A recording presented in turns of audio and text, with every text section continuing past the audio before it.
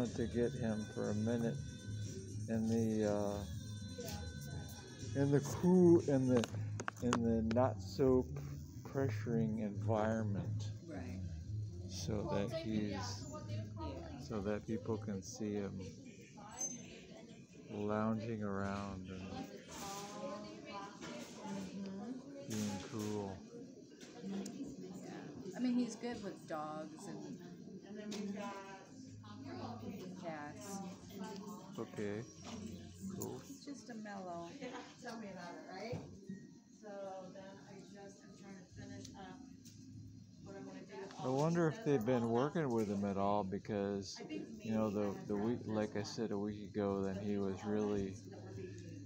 was quite, but he'd never seen me before, so he was kind of talkative, but Did you see him here at the thrift store? No, I saw him over at the Humane Society. Yeah, he has calmed down quite a bit. It's tough, he's 10 years old and his owner passed away. Do you know if they worked with him at all? Yes, we do. Cool. Yes, we have a couple of behavioral specialists, and then we have the Department of Corrections. They come out and they help us a lot. Wow.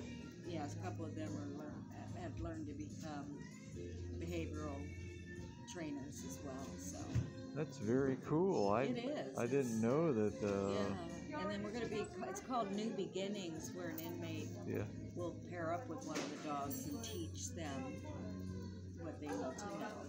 Yeah, I saw the guys. I've seen the guys around there in the orange suits for quite a while. But yeah. During COVID, we didn't have them, but they're back now, and they're such a godsend.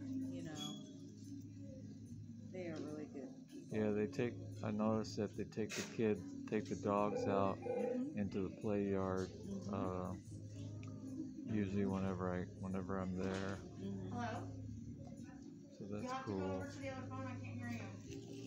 Alright, I'm gonna give you a little bit more treats if she says that's okay, and